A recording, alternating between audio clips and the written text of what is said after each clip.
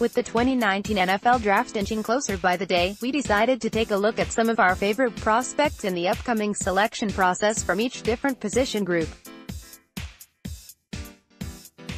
Starting with defensive backs and ending with quarterbacks on next Wednesday, the day before the NFL Draft begins, we'll highlight some new players each day that we think you should keep an eye on. The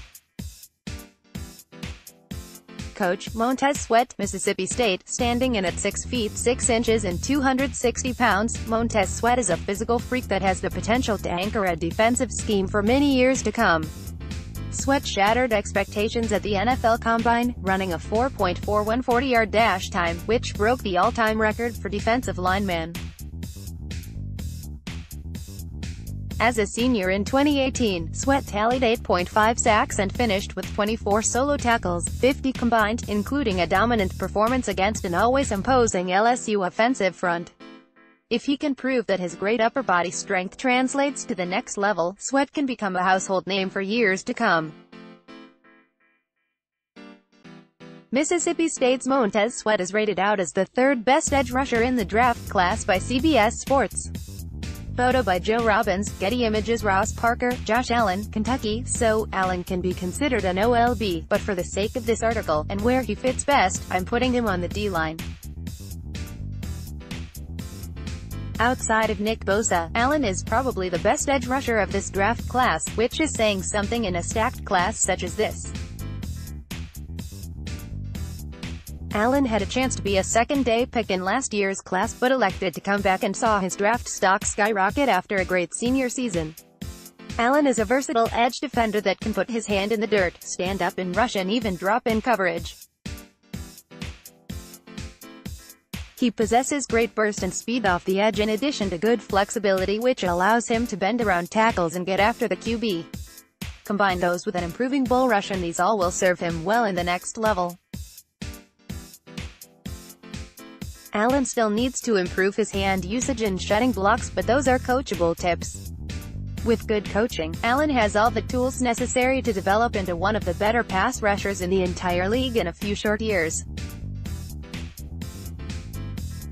Photo by Andy Lyons, Getty Images. Marcus Russell, Nick Bosa, Ohio State. Ohio State's Nick Bosa is widely considered the top talent headed into the draft. The pass rusher might not go. After playing the first 3 games in 2018, Bosa made the controversial decision to sit out the rest of the season to nurse a core injury and prepare for the NFL Draft. I, for one, love Nick Bosa's decision to prepare for the draft. He's got football bloodlines in his veins, younger brother of Joey Bosa and son of John Bosa, who were both first-round NFL draft picks. As one of the top young players in the country, it was always apparent he could play at the highest level if he stayed healthy. Get that money, Nick Bosa.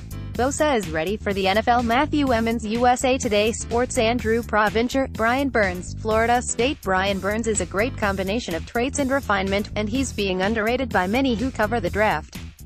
He is a ridiculous athlete off of the edge, displaying the elite speed, 4.53 40-yard dash, power, and short area quickness that is necessary to win as an edge rusher in the NFL. On top of that, he has a variety of pass rushing moves and impressive counters to pair with them. The one knock on him, and it's a valid one, is his weight.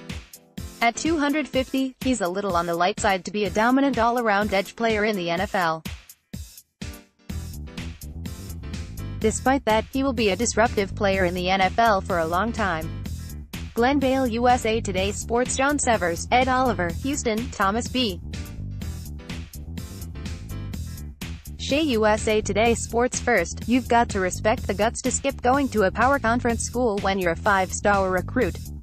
Oliver delivered results quickly, and was a consensus All-American his freshman and sophomore seasons. He's fast, explosive and relentless. The knock against him in the run-up to the draft is that he doesn't have the frame to find similar success in the NFL. He also didn't register a lot of sacks, but that can be put down to Houston using him as a nose tackle a good chunk of the time. He was effective there, but it wasn't a great use of his talents. In an NFL scheme, with NFL-caliber talent lining up next time, I wouldn't bet against him finding his way into the backfield. 2019 NFL Draft Preview content. Let's block ads. Why?